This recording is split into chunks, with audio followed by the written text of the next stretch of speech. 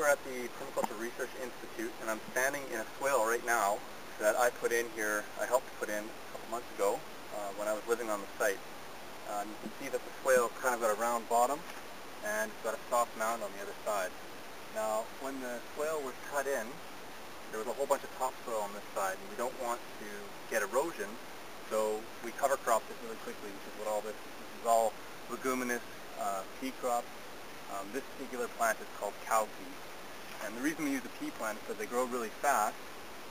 And if you look on the root, what you're actually going to see is nitrogen nodules, which means that we're repairing the soil, we're putting nitrogen back into the soil, increasing the fertility, and because it's a swale, we're fixing the water cycle.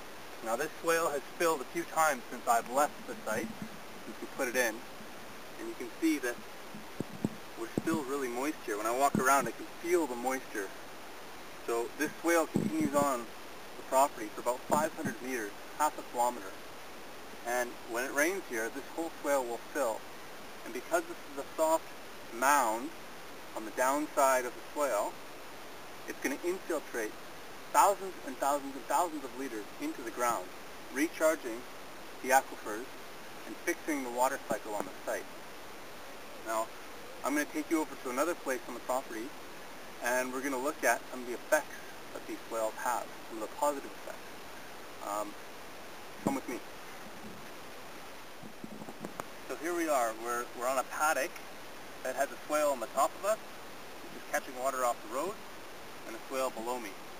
And you can see that there's a bunch of water standing here. It actually looks like it's standing, but it's slowly flowing through the landscape.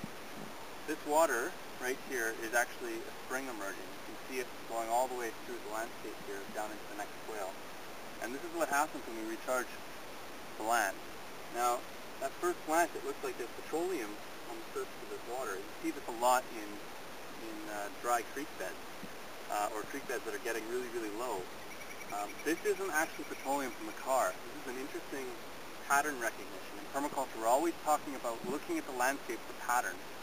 And when I see this, I instantly know what's happening here. This is proof that we are actually getting water infiltration from below, water coming up from the groundwater. And the reason that the water is seeping through is because we're recharging it higher up.